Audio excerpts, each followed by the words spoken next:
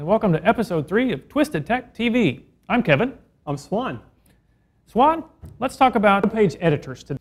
I used to use some really robust web page editors, graphic editors. I use programs like Dreamweaver and GoLive. These are what we call WSIWYG editors. What you see is what you get. Yeah, precisely. When I started out, I knew nothing about web coding, and so I preferred more of a graphical way of laying stuff out. So with these programs, they allowed you to do just that. I can set up 2 images and move them around where I want on the page, and set up blocks of type and move those around where I want on the page, and set colors and whatnot. And bold this word if you want to, or italicize that word if you want to. Yeah.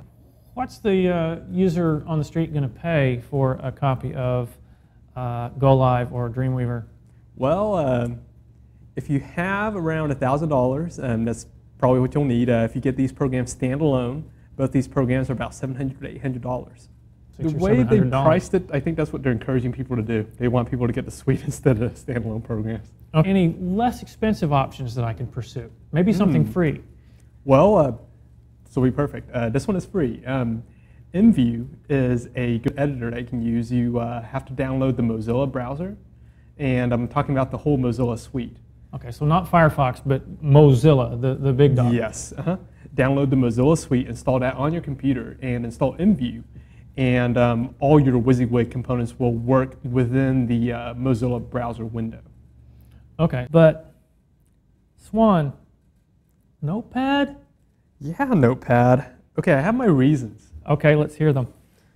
Okay, so it's faster for me simply to use the tags. So I'm going to use the text editor. I know GoLive and Dreamweaver, they have the code view. And it's nice, it's color-coded and everything, has everything I need, but who wants to wait 5 minutes for your program to load just so you can edit a few lines of code? Not me. Yeah, not me either. I think I can help you out here, Swan. Okay, you like the syntax highlighting in the code view in these expensive editors. And you like Notepad because it's lightweight and it's just text. Yes, no performance hit, and I'm not waiting 5 minutes for it to load. What if you could get the lightweight similar to Notepad, and you could get the syntax highlighting? Well, I say that'd be great. Okay. More. Well, it's built in Java, and that's what the J in the beginning is for, is for Java edit. And I actually use it for editing Java files. You use Apache, right? For your web server? I do config file modifications all the time.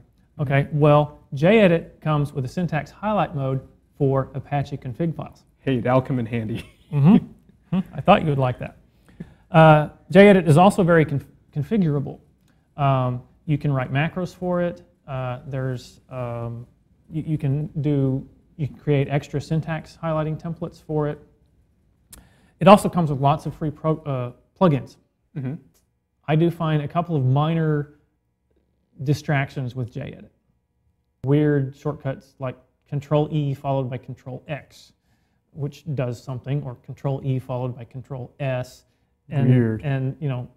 So you're hitting keys on both sides of the keyboard simultaneously. Not at the same time. You basically do the one, and then you do the second one. So the first one kind of is a prelude to the actual shortcut. Oh, I see. Okay. That's still kind of strange. You don't do all 4 at once. It's still a long shortcut, though. I'm doing this, and now I'm doing that. It's a not so short shortcut. Okay.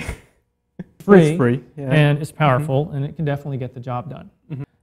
Well, that's our episode of Twisted Tech TV today. Remember, when the firewall's away, the Trojans will play. So keep that protective software updated. That's Twisted Tech TV. Thanks for watching.